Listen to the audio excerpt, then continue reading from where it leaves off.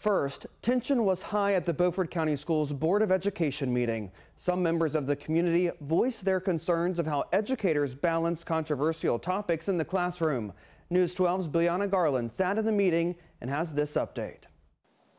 The Beaufort County School Board meeting wrapped up in about an hour with well over 100 people in attendance.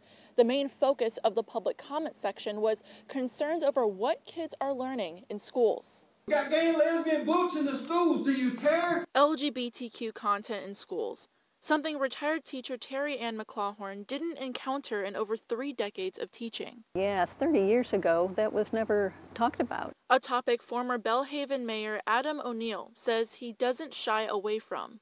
He put out this letter describing what he wants the Beaufort County School Board to do with gender and LGBTQ ideas in schools. We don't need to be teaching things that divide people and go against people's religions. We need to be trying to pull people together and teach what's right. He mentioned Going Viral by Katie Cicatelli Cook, a book he says is for rent at Bath Elementary, where the main character is in a lesbian relationship. But I was not given an answer from Beaufort County school leaders if the book is still in the library. You know, a lot of us are concerned that we're putting ideas under the name of tolerance. We're putting ideas that are kind of self-destructive, and we're kind of eroding the foundation of values. The Beaufort County School Board put out a resolution on January 16th defending their educators from the letter's criticism.